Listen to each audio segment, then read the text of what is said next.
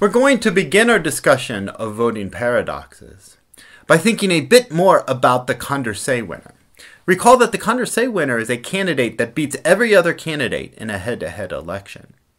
And we've already seen a major problem with this notion, namely the Condorcet paradox. This is a situation in which a Condorcet winner may not actually exist. In this lecture, I want to look at another observation of Condorcet, which has become known as Condorcet's other paradox. Let's consider a group of 81 voters who have the following rankings over three candidates, A, B, and C. Now, according to board account, candidate B should be declared the winner. That is, B has the highest Borda score. And recall that the Borda score is calculated by assigning 2 points to the top-ranked candidate, 1 point to the second-ranked candidate, and 0 points to the last-ranked candidate. And if you do that and calculate the total score for each of the candidates, candidate B is declared the winner, candidate A comes in second with 101 points, and candidate C gets only 33 points. Now you may want to pause the video just to double check that my calculations are actually correct. Now, according to Condorcet, Condorcet wants us to compare each of the candidates in a head-to-head election. And if we do that, we see that candidate A actually is the Condorcet winner. A beats both candidate B and C in a head-to-head election. I won't run through the calculations. Again, it's important that you either trust me or you stop the video to double check that my statement is correct, that A actually beats both B and C in a head-to-head election, and B beats C in a head-to-head election. So there is a majority ranking, a so-called Condorcet ranking. Candidate A comes in first, B comes in second, and C comes in third.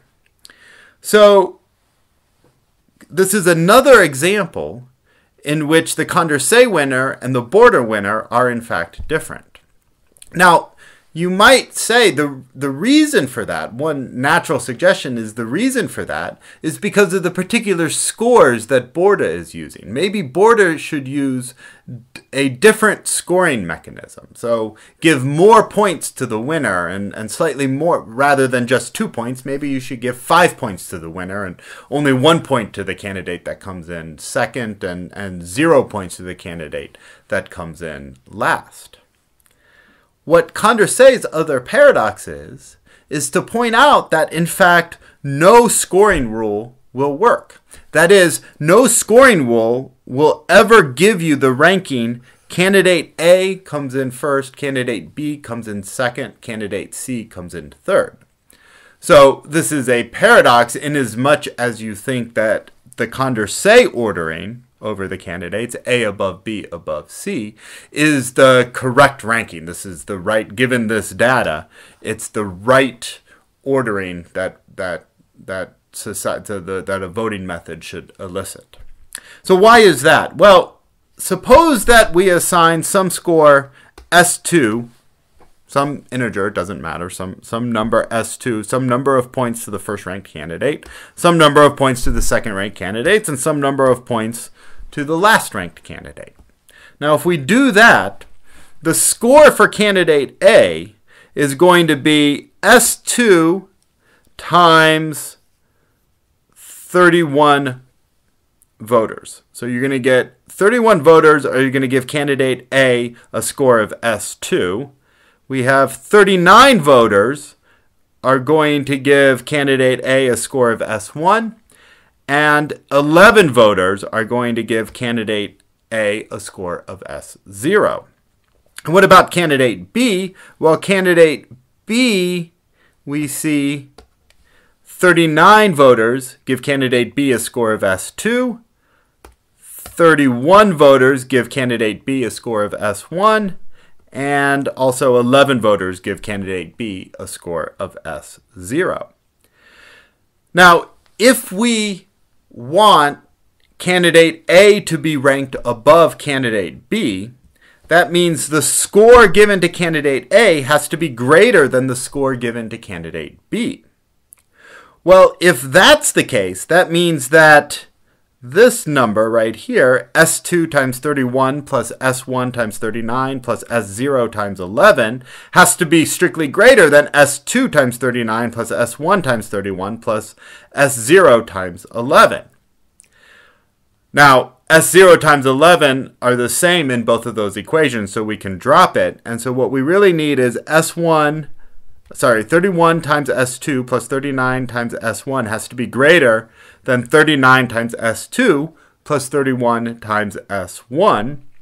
And if we simplify this equation a bit, we see that this is going to give us 8S1 is going to be greater than 8S2. How did I get that? Well, 39 S1 minus 31 S1 has to be greater than 39 S2 minus 31 S2. So we can divide both sides by 8, and we get that S1 has to be strictly greater than S2.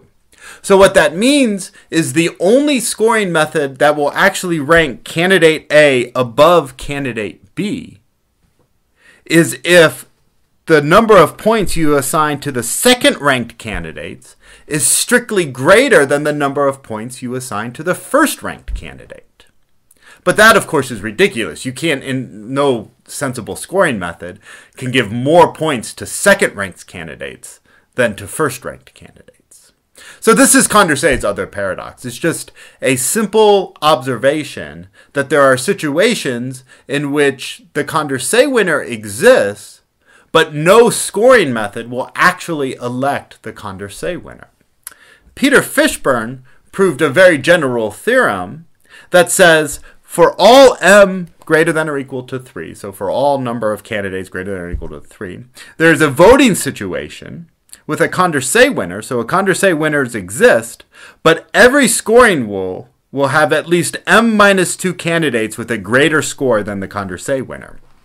So this just shows, this is kind of a general theorem to show how bad it can get. With m candidates, there always can exist a situation in which the Condorcet winner exists, but m minus 2 of the candidates, almost all of the candidates, have a score which is greater than the score that the Condorcet winner actually receives.